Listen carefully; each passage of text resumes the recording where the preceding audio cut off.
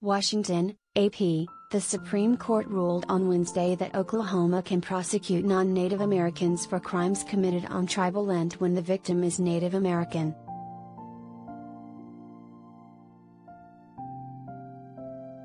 The 5-4 decision cut back on the High Court's ruling from 2020 that said a large chunk of eastern Oklahoma remains an American Indian reservation.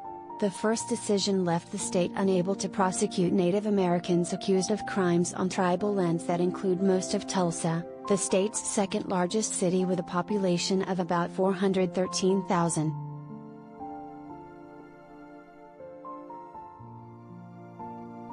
A state court later ruled that the Supreme Court decision also stripped the state of its ability to prosecute anyone for crimes committed on tribal land if either the victim or perpetrator is Native American.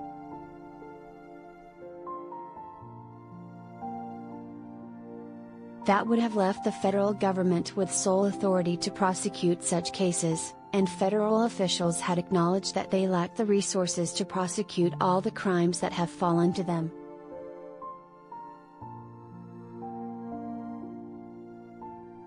But the High Court's new ruling said the state also can step in when the victims are tribal members.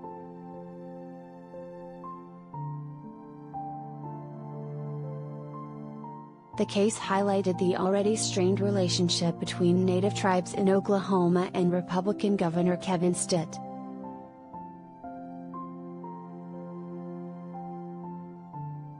The case stemmed from a state court decision to throw out the conviction against Victor Castro Huerta, who is not Native American. Castro Huerta was charged by Oklahoma prosecutors with malnourishment of his disabled 5-year-old stepdaughter, a member of the Eastern Band of Cherokee Indians.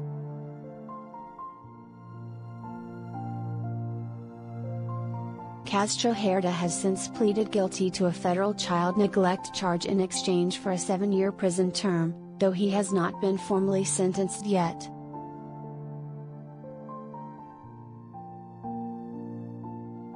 The Supreme Court case involved the Muskogee Reservation, but later rulings upheld the historic reservations of other Native American tribes in Oklahoma, including the Cherokee, Chickasaw, Choctaw, Quapaw and Seminole nations.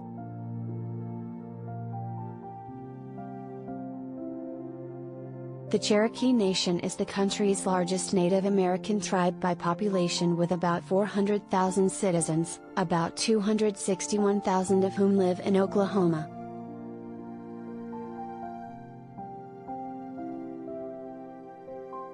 In a statement to HuffPost, Cherokee Nation Principal Chief Chuck Hoskin said the decision goes against the legal precedent and the basic principles of congressional authority and Indian law.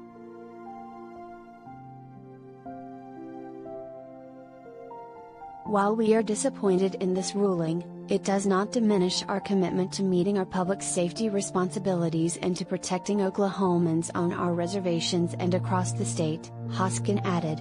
Tribal and federal jurisdiction remain unchanged by this decision, but the need to work together on behalf of Oklahomans has never been more clear.